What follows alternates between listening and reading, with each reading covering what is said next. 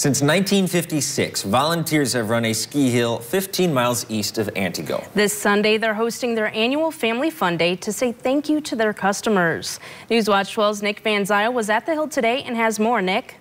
Thanks, Jessica. Kettlebowl Ski Hill is nestled along the Ice Age Trail in Langlade County. Volunteers have been operating the hill for 67 years and they're finishing up their season, but not before they have a fun-filled weekend. Kettlebowl Ski Hill has one goal: have an affordable place for the community to come and ski. Bruce Tomei is the president of Kettlebowl, and he's been volunteering at the hill for decades.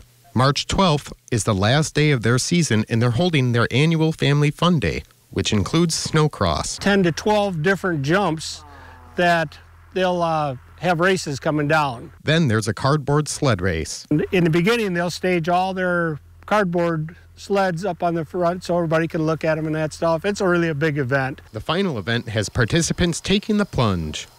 You'll see them that they're setting up the water plunge. They will have skiers and snowboarders. They'll start higher up the hill and they'll shoot down and skip across the water. Bruce says that most are successful, but as they bring the starting line lower on the hill, people start falling into the waist-deep water. Watching them do that first plunge, you gotta see the looks on their faces. Whether it's your first time there or you've been going for years, Bruce says it best. Kettlebowl is quite the treasure.